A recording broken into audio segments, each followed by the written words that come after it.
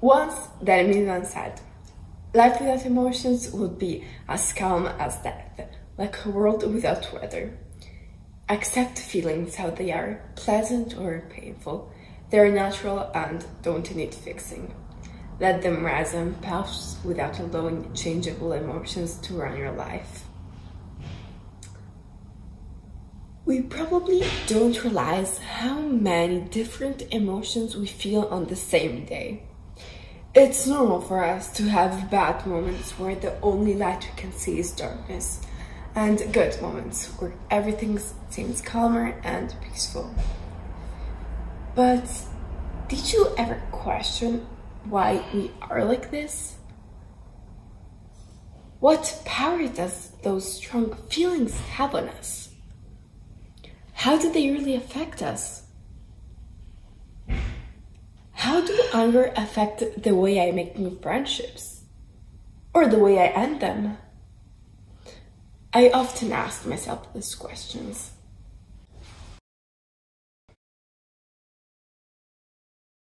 So, I started researching about it because of my community project. I know, you're probably asking yourself, what's that? Well, a community project is an extensive research that we do in 8th grade in my school for a final exam. At the beginning, you need to choose a topic that you're interested in that has some sort of issue that can be improved by you by doing an action. So, how did I decide my arguments? In the beginning, I wanted to do something related to art, cinema, and photography because it's something I'm really passionate about. At a certain point, I realized that although I really liked that topic, I wanted to know more about something I could relate to, that I'm experimenting right now. I just need to find the right topic. I had some ideas, but then something happened that helped me decide. I'm not going to go deep into the details of the story, but I'll tell you anyway.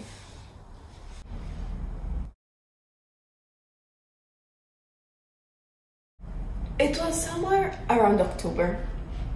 Everything was fine. I was talking with one of my best friends, as usual, when another great friend of mine came and asked me, "Hey, how are you? Oh my god, by the way, I like your shirt." I replied with a thanks, and yours amazing too. About 10 minutes later, I saw her talking badly about me, saying I was rude and some other stuff. I was shocked.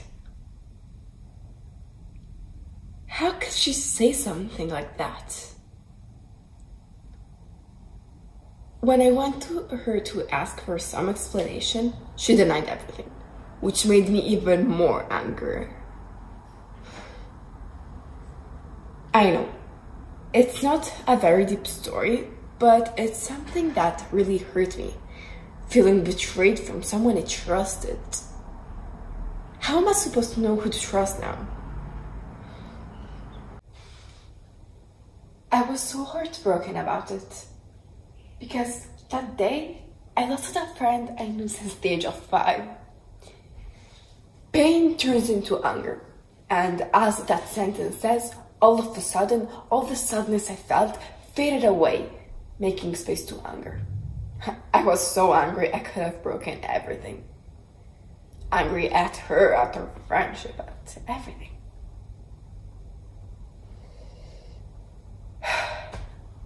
You're probably asking, how does this story have to do with everything I'm speaking about? Well, because it's right in this moment that I realized what my topic was going to be. Emotions in youth. I wanted to know why I couldn't control my anger towards my friend at that moment, why sometimes I'm so emotional with everyone, and why sometimes happiness seems so far away.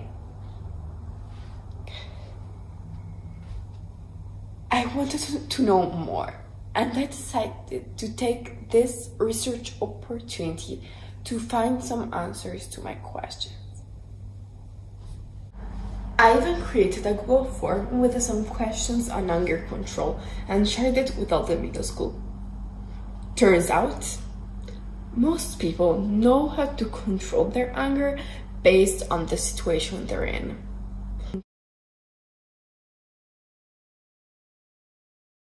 They tend to cut everyone out of their lives, isolate, and forget what they're feeling, hiding it inside, waiting for it to go away. An interesting thing I noticed is that anger manages to make us nervous with everyone, even with the ones who aren't related to the problem. So it's something that has consequences on us, but even on people around us. In conclusion, I wanted to share this experience even to show that from unpeaceful moments, you can gain power that will make you stronger. Sabatai says, your emotions make you human. Even the most unpleasant ones have a purpose. Don't lock them away. If you ignore them, they will just get louder and angrier. I think this quote summarizes completely what I'm trying to express.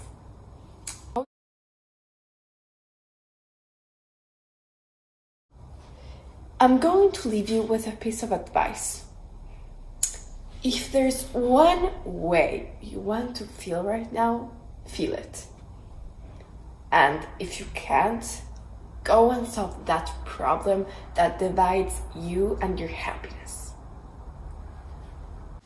As you saw, feeling certain ways is common.